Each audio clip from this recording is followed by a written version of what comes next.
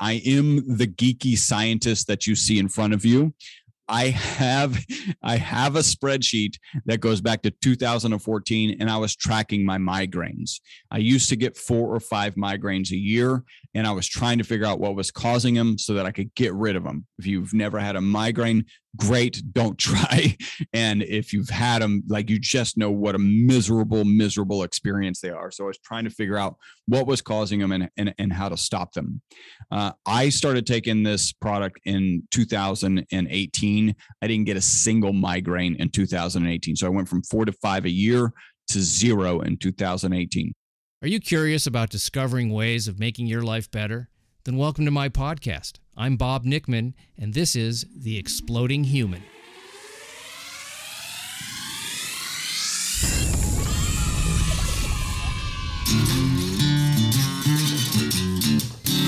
Listen in while I talk with all kinds of people in the fields of personal growth, health and healing, alternative therapies, psychology, spirituality, environment, and the future. I'm looking for those answers that make life better for everyone. You'll meet cutting-edge practitioners, doctors, artists, filmmakers, business people, and those who have overcome challenges.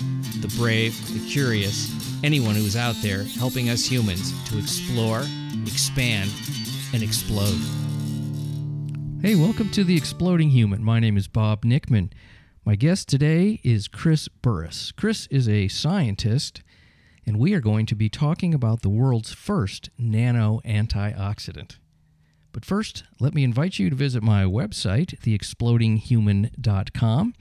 Over there, you can listen to episodes, read synopses, see photos of my guest, a little bio on myself, and there's a donate button if you'd like to support the show through Patreon. Thank you very much. There's also a YouTube channel, The Exploding Human with Bob Nickman, where you can listen to episodes, and the Exploding Human Facebook page. As I said, my guest today is Chris Burress. He is a scientist. He's also been involved in mechanical engineering, comedy, oil and gas explosives, and competitive soccer. So Chris's company, SES Research, has developed a product called MyVitalC. When Chris realized a Nobel Prize-winning chemical tested by NASA had been proven to almost double the lifespan of mammals, he decided to make ESS60, which is the chemical, into a household item. He's now on a mission to help people live longer, healthier, and pain-free. Chris's company has also developed a really cool skincare product with ESS60, and I'm going to let him explain what this nano antioxidant is all about. So this is Chris Burress. Good morning, Chris. It's so great to meet you. Thanks for being on the show and reaching out to do it.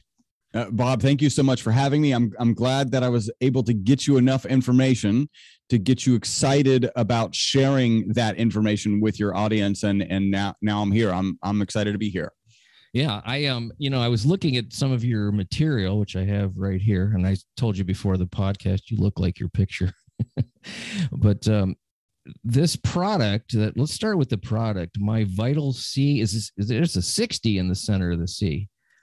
MyVitalC 60. Let's talk about what that is and why you created it. I mean, I read the story, but the audience doesn't know about this yet. Yeah, no. This is exciting stuff. Yeah, this is cutting edge, exciting. It's new. Most people haven't heard about it. That's because I'm working on doing my job better so that more people have heard about it, right? Like that's my role in the company now, which is a very different role than when we started. So let's kind of roll back. The MyVitalC, the main ingredient is a molecule that we call ESS60. That molecule was discovered in 1985. And so I don't know if you show any video, but if you do, I'm holding it up. If you're just listening, think about a soccer ball where the lines on the soccer ball represent the bonds between the carbon atoms. So you have a spherical molecule of 60 carbon atoms. That molecule was discovered in 1985 at Rice University here in Houston. That's where we're based. And the 3 scientists who discovered the molecule and published the original publication in Nature, they went on to win the Nobel Prize for the discovery. So 1985, they discover the molecule and publish the publication in Nature. In 96, they win the Nobel Prize, a short 11 years from discovery to award of the Nobel Prize. They were awarded the Nobel Prize because this molecule, this soccer ball shaped molecule, is absolutely amazing. I describe it as performing as well or better than the current best material in every application. So it's better ink, it's better tires, it's better batteries, it's better photocells. It's just better across the board. It's absolutely amazing how it performs. Now, because it's such a high performance material, people believe that it would be ubiquitous, that we'd be using it in a lot of manufacturing situations. And they also thought, for various reasons, that the molecule, that soccer ball shaped molecule, might be toxic. So they did a toxicity study and published the results in 2012. And this is where kind of the story, Nobel Prize, it's already interesting, but this is where it gets really interesting. In that study, again, it was supposed to be a toxicity study. They gave rats water, rats olive oil, and then rats olive oil with this ESS60 molecule. Instead of being toxic, the rats that they gave the olive oil with the ESS60 molecule, which is really the MyVitalC formula, they lived 90% longer than the control group. Now, that's the single longest longevity experimental result in history. Sometimes I say in human history, but I don't know what the other history is. in history, it's a 90% extension of life in peer-reviewed published research. The next best way to live longer is actually called calorie restriction, and it's well documented, and the studies are in multiple animal models. If you restrict your calories by 30%, I call that the starve yourself 1/3 to death diet, you can live 30% longer. But that's only 30%. That's not 90%. And there's no starvation associated with this initial study that really gave these rats MyVitalC. So that's kind of the long and short. The reason I started the company, I was at the University of Houston pursuing a mechanical engineering degree, and my business partner, Robert, was working at a facility called the Texas Center for Superconductivity, and he was actually separating this molecule, this ESS60 molecule, from other kind of similar components. And his professor came in one day and said, "Hey, this material is selling for $5,000 a gram," which is crazy, right? And you guys are a bunch of young kids. You should go start a company. And my business partner, Robert, is from an entrepreneurial background. And he was like, yeah, that makes perfect sense. So off they go. Is actually he and another friend of his started the company. I got brought in because in order to manufacture this molecule, and we'll talk about the fact that it's naturally occurring here shortly, but the process of manufacturing it is basically vaporizing 2 graphite rods. And graphite turns out to be one of the hardest materials on the planet to vaporize. So you're actually using local temperatures of the sun to vaporize the tips of 2 graphite rods. Well, local temperature of the sun, there's a lot of heat. You got to get that heat out of there. My mechanical engineering background and ability to put the drawings together. Now we're off and running. The other business partner, we're still friends with him, went on to do other things. And Robert and I have been business partners since 1991. And our focus really from 1991 basically until 2017 was selling research carbon nanomaterials to research institutions around the world. And now we've been kind of thrust unwillingly into the supplement market. When you were talking about the molecule and its strength and what it can do, I was thinking about graphene. And then you went and said it was graphite. So is it similar to that material in its pliability and strength and size and all that? Because that stuff is so fascinating to me. It is. Yeah, absolutely. So graphene is, if you think about what graphite is, imagine a ream of paper, and each layer of paper is a different sheet of graphite. Now, if you take one of those sheets of paper. So now you have one sheet of graphite. That's what graphene is. Compare that to this soccer ball shape, right? So you have an understanding at the core, dimensionally, they are extremely dissimilar, right? It's like saying, what is the similarity between a balloon and a sheet of paper? Well, I mean, nothing. There is no similarity. And in fact, if the balloon were made of paper, then the similarity would be, in this case, that they're carbon. Yes, they're entirely made of carbon. But graphene has some very amazing properties. It's also come up kind of its most recent notoriety is in the kind of conspiracy realm where people are saying, hey, there's graphene in the vaccine. I actually dug into that a little bit. The initial claim that there was graphene in it referenced a paper out of an Eastern European country, in particular university there, and that university has come out and said, and that paper can't be found, by the way, and they've even come out and said that paper never existed. So it's based on thin air, effectively. So that's my understanding. And people do try and draw parallels between this ESS60 molecule and graphene, and they're I mean, other than the fact that they're made of carbon, they really aren't the same. Yeah. All right. Very cool. But like, how do they discover this?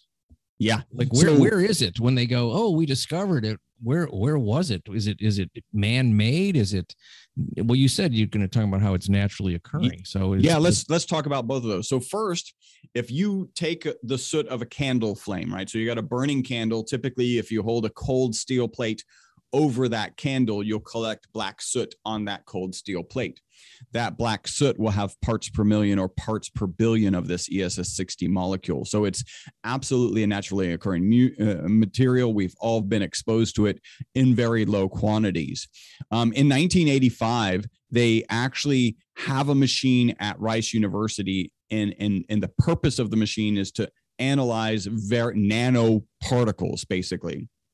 So they stuck carbon in this machine. They shone a laser at the carbon. So you get what's called ablation, but vaporization of that carbon. And then you have a puff of inert gas that takes that gas, right, that puff of carbon, into a mass spectrometer.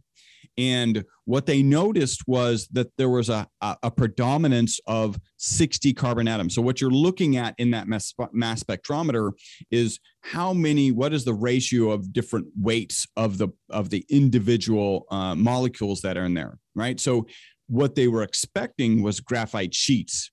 What they ended up seeing is that there was an exaggerated peak at carbon 60. And if you think about a graphite sheet, why would a graphite sheet be predominant if it's 60 versus 59 or 61, right? There's no logical reason. If it's a sheet, it should be in the same proportion as 59 to 60, 61.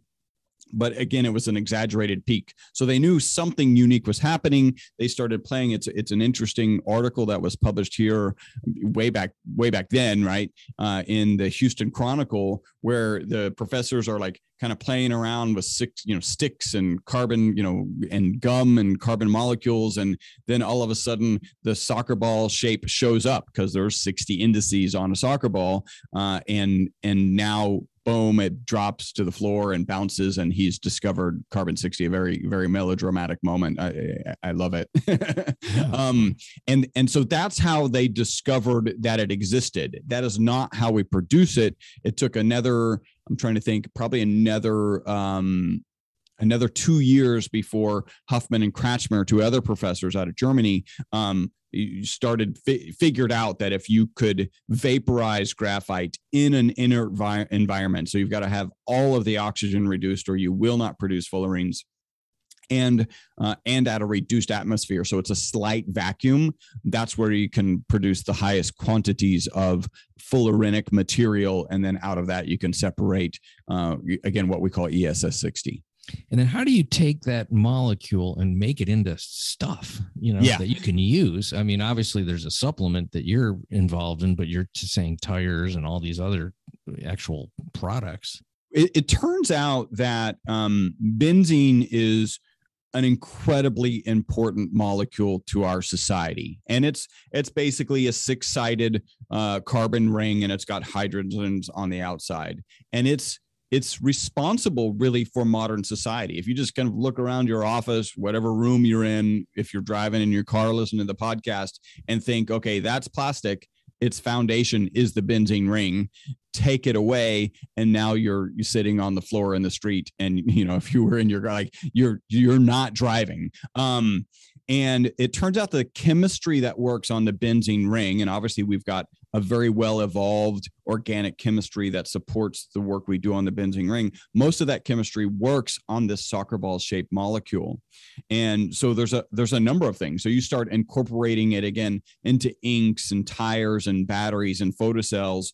It has this, again, kind of picture that soccer ball shape and realize that there are 6 planes of symmetry through that soccer ball shape. So 6 different ways that you can create a mirror image of that molecule.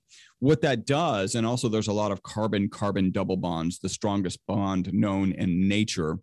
What that does is it makes it an incredibly resilient molecule. In fact, you can fire it at 15,000 miles an hour at a plate of steel, and where other molecules will just shred when they hit that plate of steel, this molecule will just compress and then bounce right back. So incredibly resilient.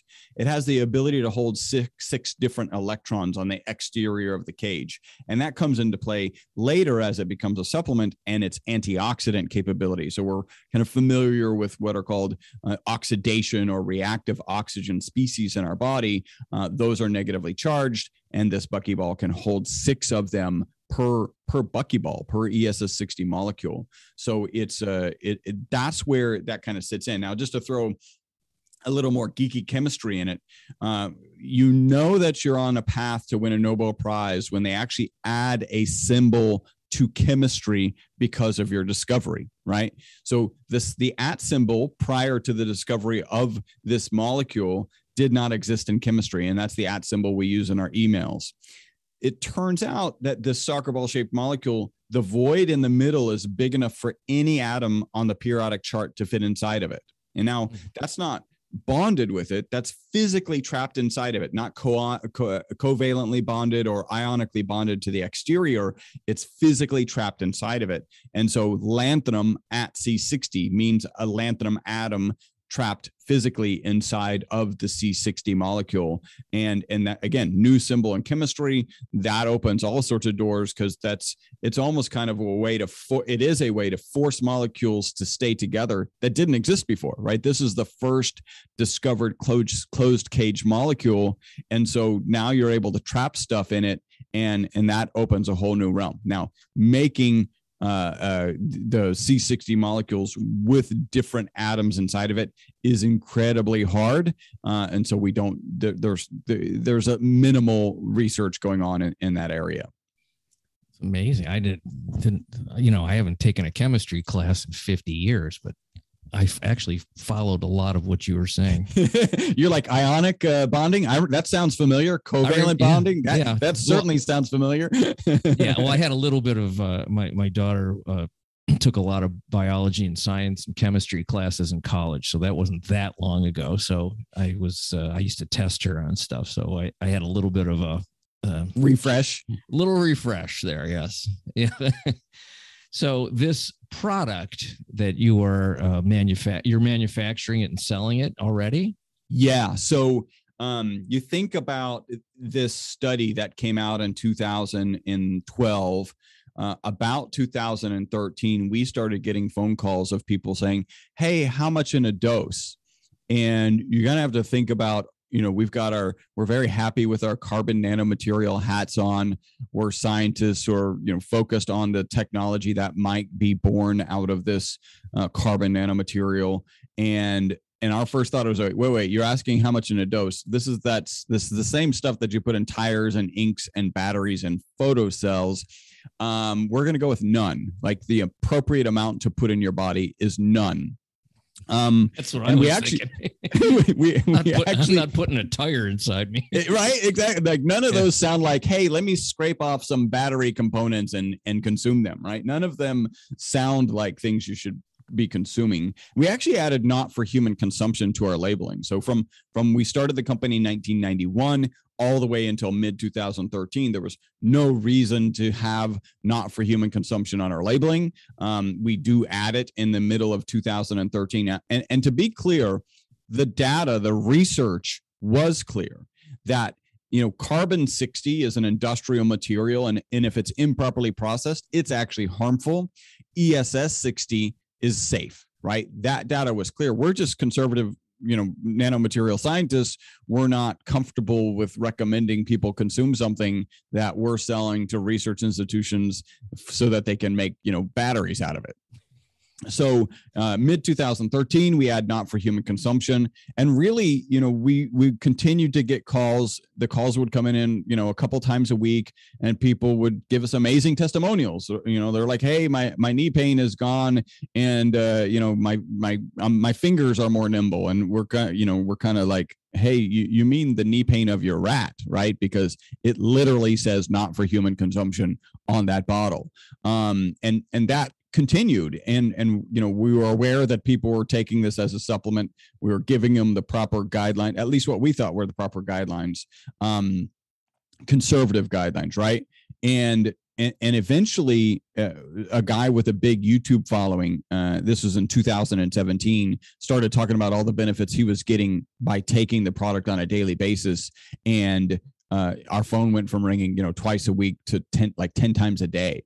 And in that time between when people started calling us and really 2017, I was doing research trying to figure out, is this even a business we want to get in? Is this something that we're comfortable with? It's like the opposite of delivering commercial quantities of carbon nanomaterials. And what I mean is, when we would sell to an MIT, they would receive the product, they would give it to a grad student. The grad student would go to an HPLC and make sure that we delivered to them what we sold them, right? Like, so it's an exacting industry. There's no room for error, right? Because they need to put these in their experiments, and if we've sold them a material that's inferior, their experiment could just go all wrong. Years of work could go all wrong. And the supplement industry is the opposite of that. Like, people don't have an HPLC. They tend to just trust whatever they're getting, which makes me nervous, by the way. And we can talk about how you probably shouldn't use Amazon ratings to determine if it's a supplement that's good to put on your body. Like, I have a kind of an interesting opinion about that. But so we debated about going into this industry, and I actually found an article that said 50% of the supplements, so it's a peer-reviewed published research, 50% of the supplements that they tested did not have in them what they said they had in them, right? And so again, coming from this carbon nanomaterial, do we want to get in this industry? And finally, a couple things happen, right? So the big YouTube guy and our phone starting to ring a lot. And we were thinking about this whole process. And I actually believe that people become supplement guys or gals for really usually two reasons. One of them is they decide that they want to be wealthy, and they decide they're going to do it with supplements. And I have no problem with people being wealthy. It's just not how I ended up here. The other is more altruistic, right? They have their own health problem, or they have the health problem of a loved one.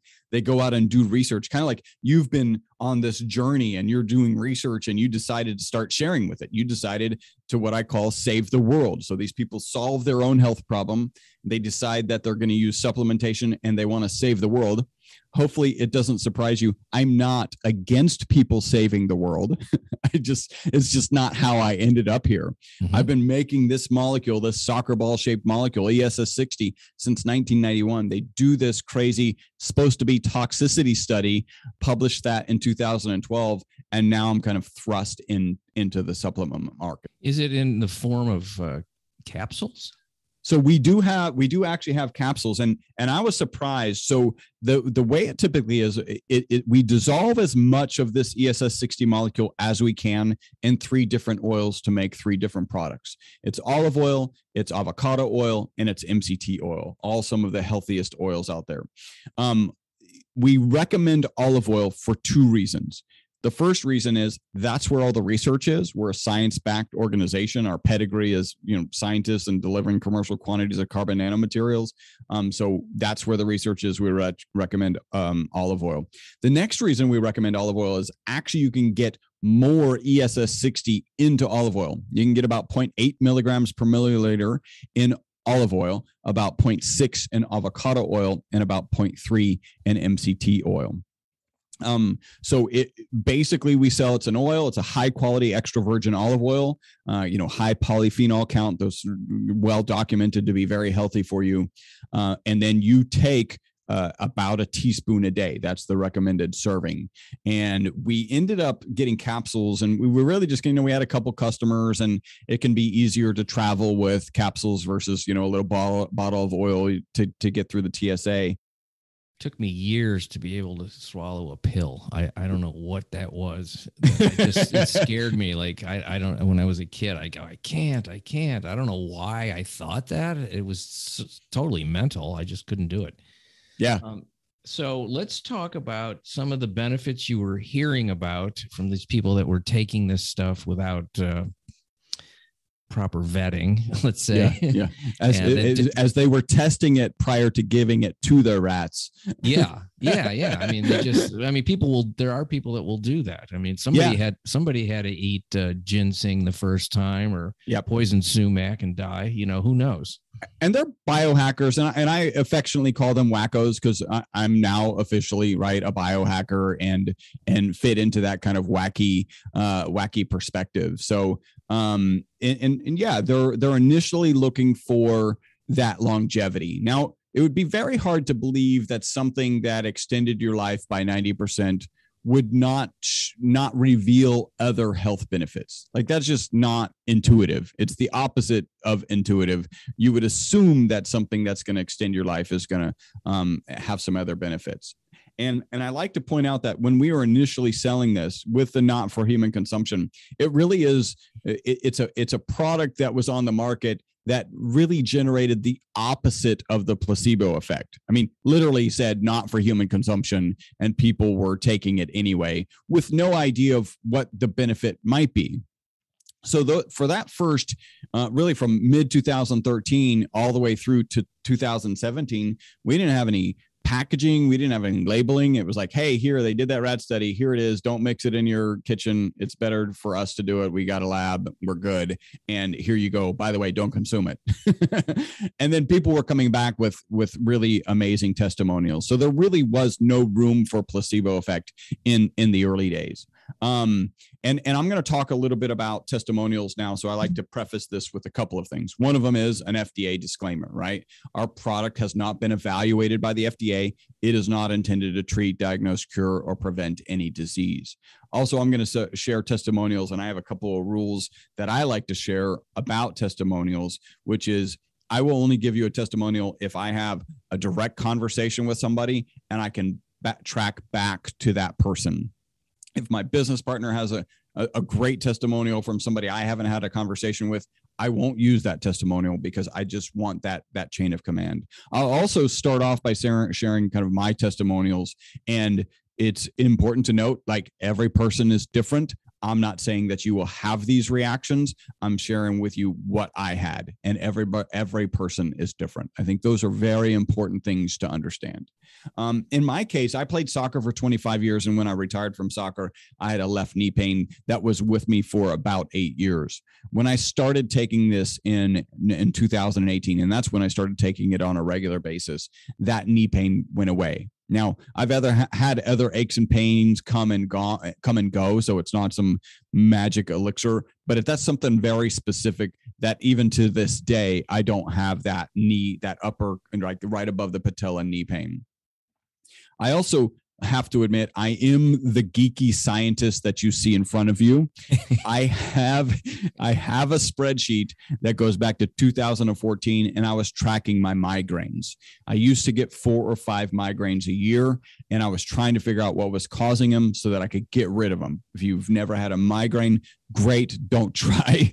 And if you've had them, like, you just know what a miserable experience they are. So I was trying to figure out what was causing them and how to stop them. time. I started taking this product in 2018. I didn't get a single migraine in 2018. So I went from 4 to 5 a year to 0 in 2018. You couple that with my wife, and I always remember my wife used to get migraines frequently. I always remember the number 9 because she had a prescription for a medication, and they would only give her 9. So any migraine, 9 per month, any migraine over 9, she just had to suffer through. Again, miserable experience.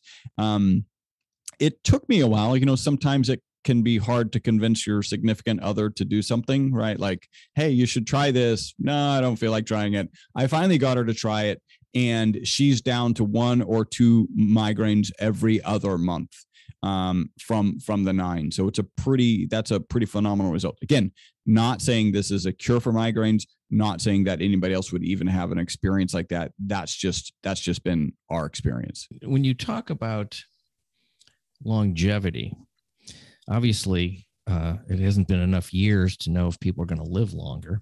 How do you make a claim that it's going to increase longevity when it's only been consumed for 5 years maybe now? Yeah, well, in reality, you can't make that claim, and that's the importance of having the FDA disclaimer. And in fact, if the average human lives 90% longer, they'll live to 152 years, right? And by the way, that's the average human. That's not the oldest human, right? There's a bell curve around the average human at 152. And there's a long way to go between now and kind of understanding the positive impact. What I'm really excited is we end up being in a unique position in our current society, right? So some things that are happening right now, there's a book out there called Lifespan by Dr. David Sinclair. He's a Harvard researcher, 25 years of research on what can we do? Is there anything we can do to extend life? And some pretty phenomenal results out of his lab, like regrowing optic nerves in mice. That's something that was absolutely impossible, and they're doing it now. And he makes the point, and I think it's really, really interesting. By the way, I highly recommend the book, Lifespan. But he makes the point that we can take some skin cells of yours and we can go, do some science and create a clone of you, create a baby you. So it is a fact that on any one of the cells in your body, the information for making a younger you exists, right? So it's not that much of a stretch to say, if we can pull the right levers, because there's levers being pulled, some of them are, just by whatever toxic exposure you may have experienced. And I certainly think like trauma, we were talking about that before the podcast, would fit into these levers that pull things the wrong way. But there are levers there. The information's there. We just got to figure out what are the levers to pull, and we can dramatically extend life. And it may be the case that this ESS60 molecule fits in there, right? At least we've got the single longest longevity experiment that result that has been published, kind of under our belt. And so I'm excited to be part of this migration. Now, I'll tell some people the story of these rats living 90% longer. And a lot of people, a lot more than I would have anticipated, will say, why would I want to live longer? And it's a little bit of a shock for me because I've for whatever reason, I've just had 125 as my target age forever. Like that's just been my target. And I got to be honest, like I didn't have a picture of 125 being kind of youthful and vibrant. It was just going to be the age that I got to, right? But if you change the question from, would you be interested in living longer to, hey, if you had the same mental capacity that you have today and you had the same physical capacity that you have today, would you then be interested in living longer? Interestingly, some people still say no, and I feel like maybe they need to reevaluate what they do on a daily basis and seek out some more passion in their life. But most people at that point understand the difference. Like right now, as a society, we have equated getting older and living infirmed.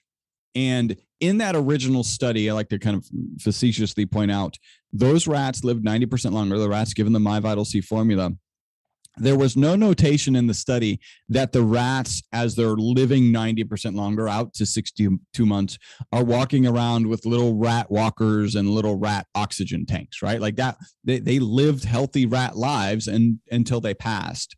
And so I think it's exciting to be at this kind of cutting edge of a quantum shift in our understanding of aging and how long we can live and how well we can live long.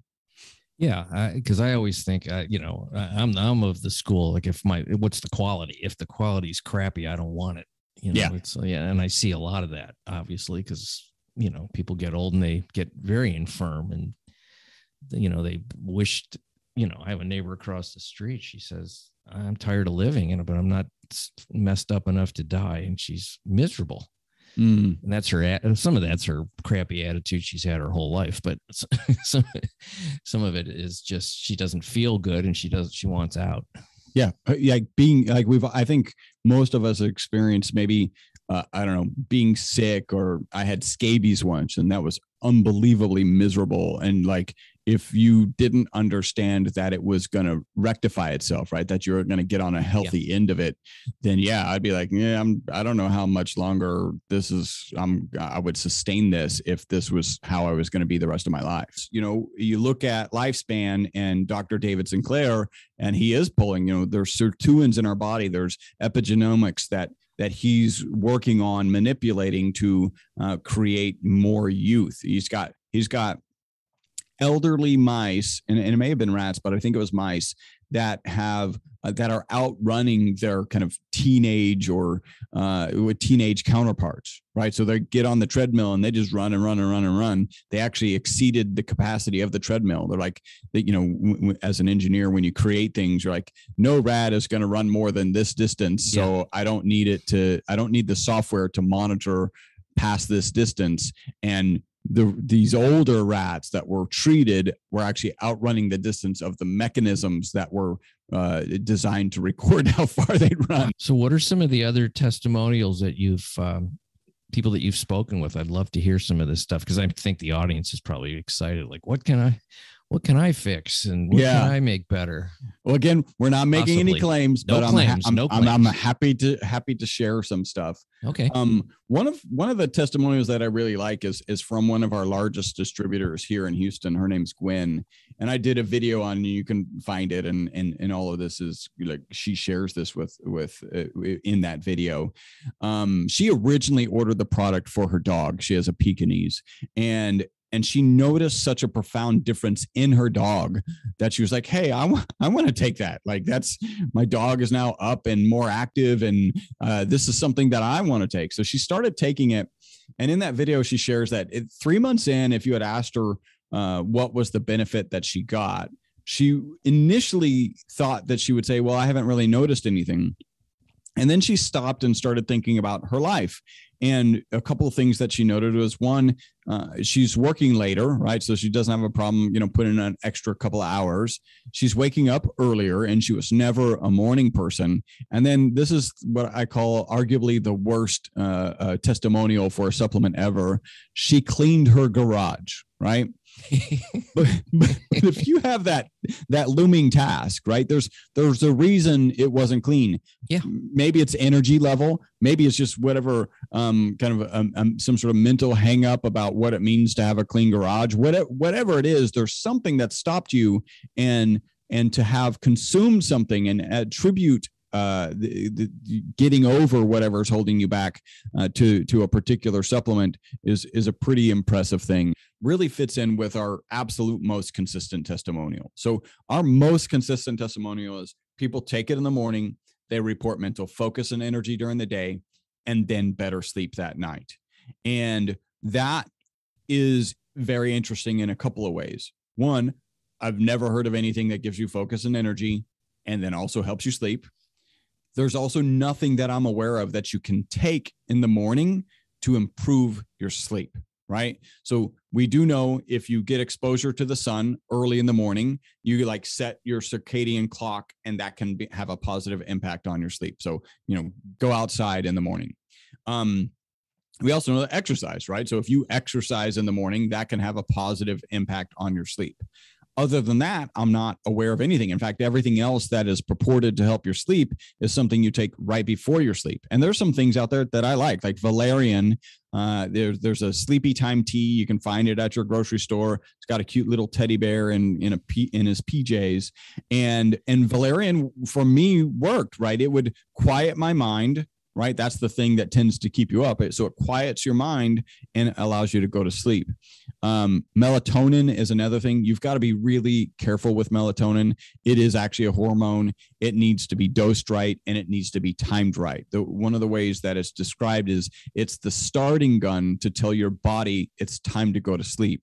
So if you fire off the starting gun at the wrong time, that can obviously be problematic. And if you take too much melatonin, imagine that starting gun going off at 1 o'clock in the morning and then 2 o'clock, and it's saying, hey, body, prepare to go to sleep. It's not saying, body, you should be asleep now.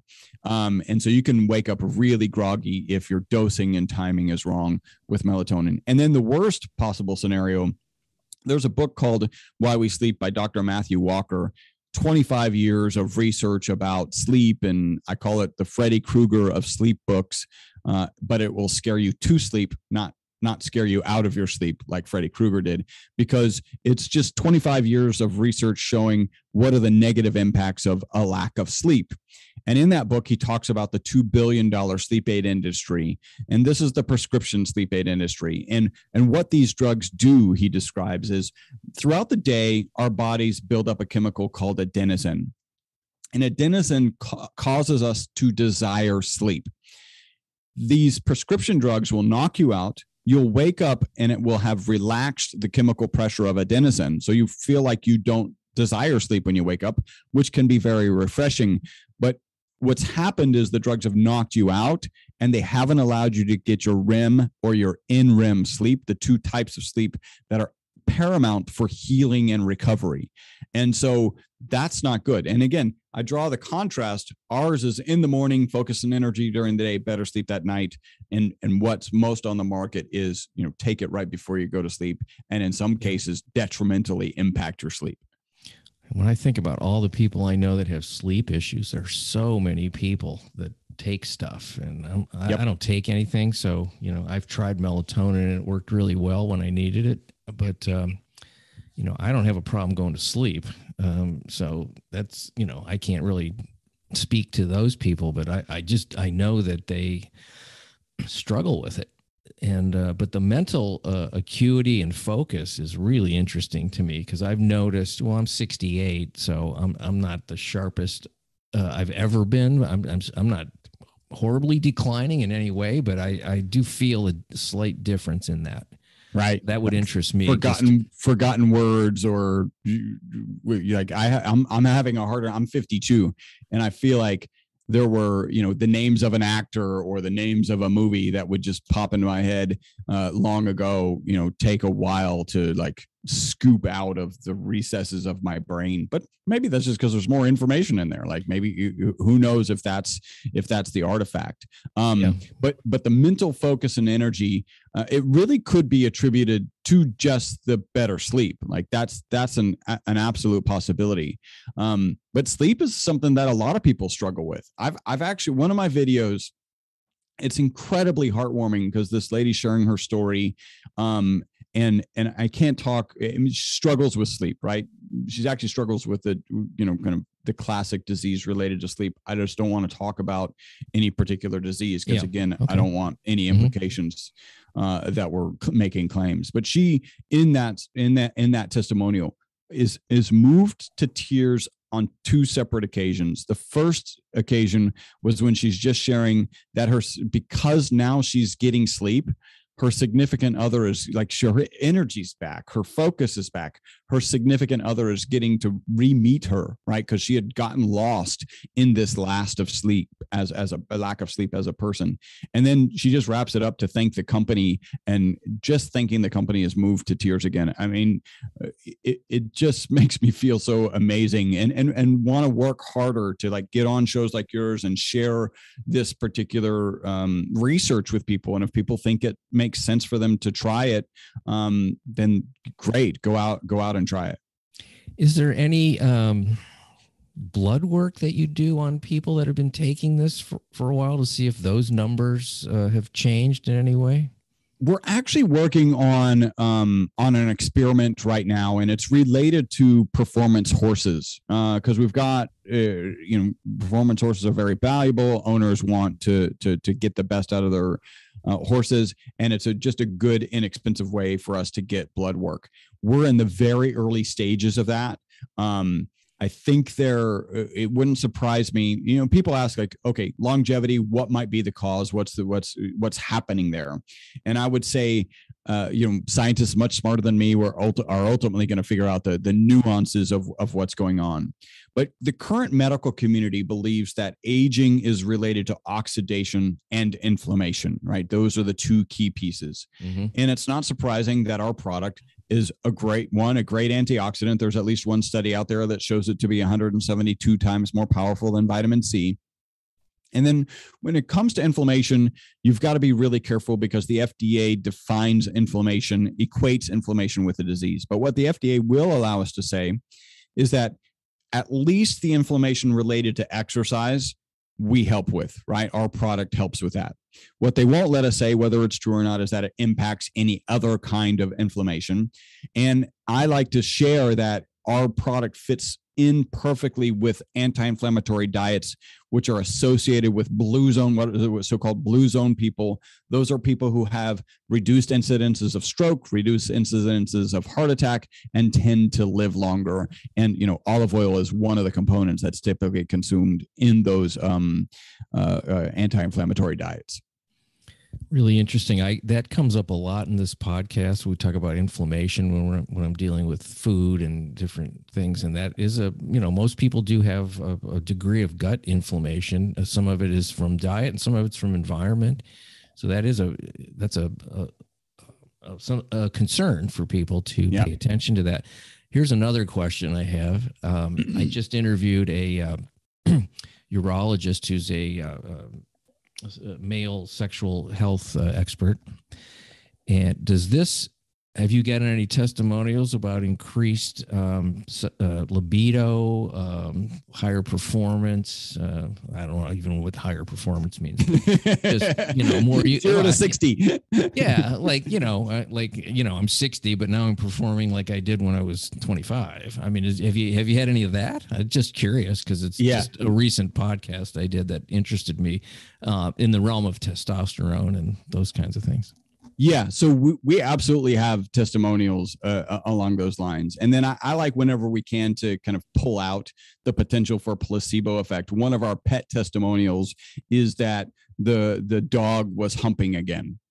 Right. Okay. and right. And I feel like that's the 0 to 60 and it removes the placebo effect, right? Like, it is possible with humans to like say, hey, this blue pill, which isn't Viagra, it's just a blue pill, and it can actually have an impact because if that's how our minds work. But that's not true with pets. Like the dog's not humping because like, oh, I got my little dropper of MyVitalC this morning, and so I'm supposed to be more invigorated. No, it's just the dog's feeling that way, and it humps. So yes, we do have some testimonials along those way. And again, if you look at our most consistent testimonial, mental focus and energy during the day, better sleep that night. Sleep is one of the pivots. If you're talking about high grade athletes, which we all should kind of emulate to some degree, their focus is exercise, nutrition, and sleep. It's one of the 3 pillars of health. Again, exercise, nutrition, and sleep. If you're improving your sleep, then your vigor is going to be better. Like that's just what's going to happen. Can you ship me a case? I will absolutely. So what I've done on a couple of the podcasts, and it's your show, so whatever you want, but I can ship you some, and we can schedule a follow up in like 6 weeks, and maybe kind of share with the audience what your experience, good or neutral. Right? I love that. Yeah, I'm willing to try anything. I like that, especially if it gets you humping again. Well, see, here's the thing. I'm not sure I want that only because that level of humpiness is very distracting as a young man. It ruled my life so much of the time, and who I talked to and how I acted. And I think it's in some degree, getting older has been a little bit of a, for lack of a better word, a relief. Right. To not be so obsessed with that. What do they say? Men have sexual thoughts every 5 seconds or something like that. Yeah. That sounds about right. And I'm wondering, what are they doing the other 4 seconds? Well, I think some women would argue that it's a complete void, and then every 5 seconds there's some sort of sexual thought. Exactly. Yeah. I mean, it's just, when you ever, it's like, I remember just feeling like as a teenager, just like this moaning dog. Yeah. Like, yeah. I don't know if we're meant to live so long, just because, the height is so intense from like 13 to like the mid 20s. It's just a nonstop kind of a hormone festival. It really is. And yeah. And I don't know if women understand that as much as guys do, but it's so intense that you kind of are like, how am I going to get anything done? I mean, I did, obviously. Yeah. I went to school and I did all kinds of shit, but man. Yeah, it can be a distraction for sure. But we'll get you some anyway, and then you can share with your audience how distracted you are. Yeah, well, I mean, I'm not dead, but yeah. Wow, I really appreciate this conversation. How do people find this product or get more information? Let's give some information about finding you and your company. So we made a URL just for your audience. So they can go to myvitalc.com/exploding human, right? We took the V out of it, but /exploding human. Oh, okay. When they land there, you can pick up individual products, or you can get on subscription for like a 20 to 25% discount. You can cancel that at any time, literally any time. So go ahead and take advantage of that discount. Like, we want you to enjoy that discount. We also made a coupon code called Exploding Human. That's the coupon code, Exploding Human, and that'll get you an additional $15 off of your initial order.